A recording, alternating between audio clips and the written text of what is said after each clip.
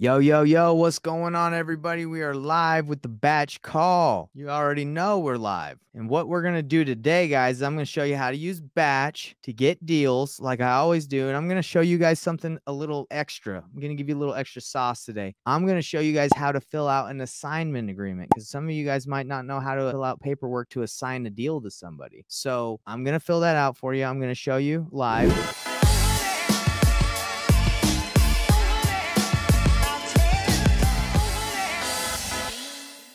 Today is the batch call. We show people how to use batch leads to get deals and crush it. And today I got a special treat. I'm going to show everyone how to fill out an assignment agreement. Now, an assignment agreement, Nick, and for everybody watching, is once you have a house under contract, you need to be able to assign it to an end buyer so you can make your wholesale fee, right? Yep. So that's what we're going to be showing today, as well as showing how batch is helping people right now with the way that the game is. So let's dive right into it. First, I'm going to show you guys how to use batch to find buyers, and then we're going to go in. Now that we have a buyer for a deal that I have, it's a $19,000 deal, and I'm JVing with someone in the club that joined. He had a deal, needed help finding a buyer. I found an end buyer. Now we're just going to assign it. Okay. And I'm going to show you how to do it. So let's dive right into it. So everybody knows about batch leads. And if you guys don't have batch leads, give it a shot. You get a free trial. I don't know why you wouldn't try it. It's freaking tight. Basically, once you have batch leads, I'm in batch leads right now, guys, because I've made my business pretty dang trim right now. Is batch leads is pretty much one of the only services I pay for right now to do this business. You just need the lists, you need the data, and then you need maybe like a DocuSign, some sort of thing.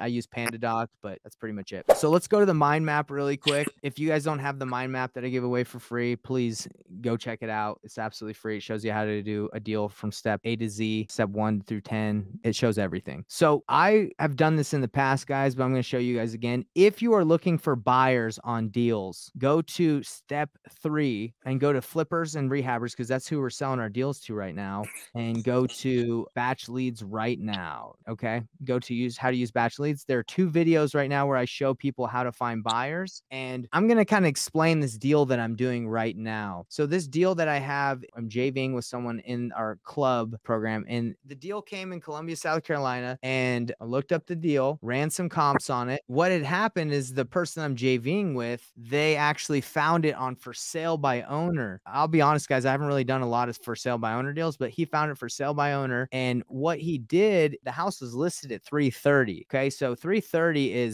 was like a really high price point. And what he offered, it was listed at 330. He offered 275. I basically analyzed the deal. I looked up the comps. If you guys don't know how to look up comps, this is just a random deal, but you basically just go to batch leads, you go to comparables, you see the estimated value of the property. You also can automatically, it runs comparables. So it tells you homes that have sold recently. So we ran the comps, and the deal he was way off. No offense to my man, Noble, he's awesome, but not throwing him under the bus. It's just the comps were wrong, right? So I told him where he needed to be. I said, hey, you need to be at this price. And because of the reverse wholesaling method that I teach you guys and show you, I actually reached out to a buyer that I knew in the area that I knew would buy it or is interested in buying properties in Columbia, South Carolina. And I said, what would you buy this for? And he gave me a price. He said, I'd buy it for around 185. What happened at that point is I went back to the guy I'm doing a JV deal with, and I said, hey man, my buyer needs to be about 185. You're at 275. Can you get the seller to come down? And miracle,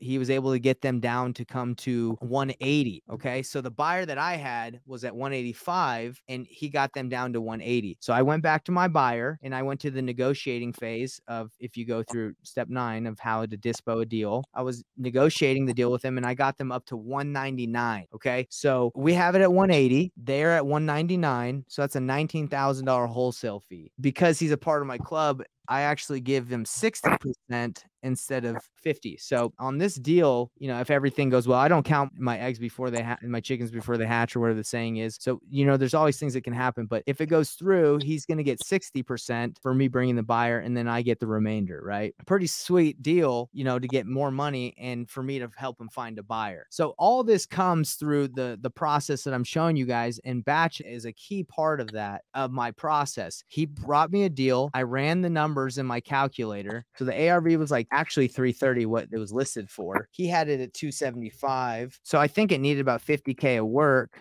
and he had it 275 and it was worth 330. And if you want to make a wholesale fee of 15K, it's not a deal. The flipper would lose $51,000. So we got it down to 180. Now it's a $19,000 wholesale fee. And yeah, I mean, you could say, dang, you know, the flipper's going to make 45K, but that's how flippers are right now. In order for them to do a deal, they want to make 15 to 20% of the ARV as their net profit. So if we just go over here to the calculator and say, okay, what's 20% of 330? Okay, that's 66. So that's more. So we'll go 330 and then we'll go 15% because it's between 15 to 20%. Okay, 49,000. And they're going to be making close to that. So they're okay with making around 15% on flipping it and paying us 19, and we would wholesale to them for 189. So how did I use batch in this process? He gave me the deal. I looked up some comps on it, found out, okay, is he really dealing with the right owner? Okay, he is. All right, let me find out if it's a deal. He had it too high. I went to my buyer, found out that he needs to renegotiate it. He renegotiated it. Now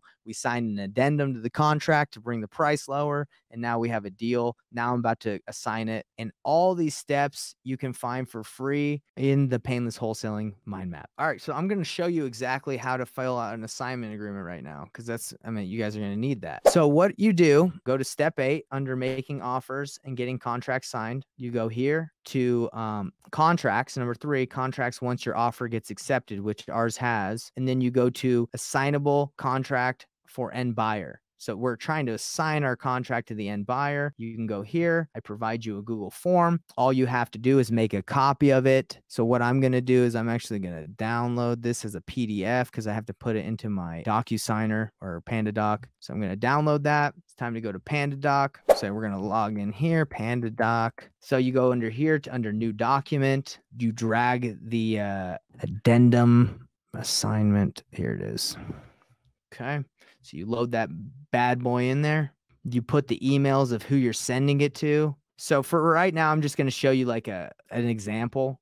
So what you would do here is you just put all the text fields that are required in reference to the contract between buyer, assigner. So that's me, right? Nathan Payne, and sellers. And then you would put the seller's information, and I'd have to look all that up. So I'm just going to do that. Dated on. So this would be the date of the contract. Property is described as you put the property address. So 800 South, 1300 North, whatever. Blank assigner. I am the assigner hereby assigns all rights to this contract, including the right to ability to assign this, blah, blah, blah. Anyway, it's just saying, hey, I am assigning my right to someone else to buy this property. So we're going to go here. We'll put my name. Pertaining, blah, blah, to third party. To assignee is the next person that I'd put in. Well, actually, it's the person that's up here. This is the assigner, assignee, who we're assigning it to, for the total purchase price, including assignment fee of, and then you want to put what you're assigning it to them for. And in this case, we're doing $199 plus any inspection fees, repairs, blah, blah. The closing will take place on or before. So we know this one is, we said December 5th at 5 p.m.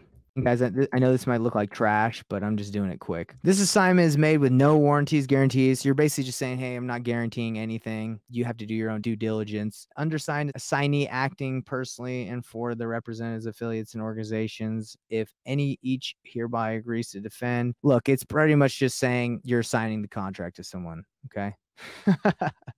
You don't got to know all this legal stuff. You just assign your agreement to someone, you're good. So this assignment shall be voidable at the sole discretion of the assigner. It fails to pay the earnest money. So you're saying, hey, I need my earnest money. I usually ask for $5K, and it says it needs to be paid within. You don't want to give them like 30 days to put down their money. You want their non-refundable earnest money put down ASAP. So you know they're legit. So you would just say, what's the date today? I'll give you a day, right? You can do it today or tomorrow. And it says, said earnest money shall be paid by wire certified funds to, you'd have to put either you or the title company in there. Said earnest money shall be paid to title company. We'll just say title company for this one because I think they're using an attorney, but I'm going to find all that out. Title company, said title company, whatever.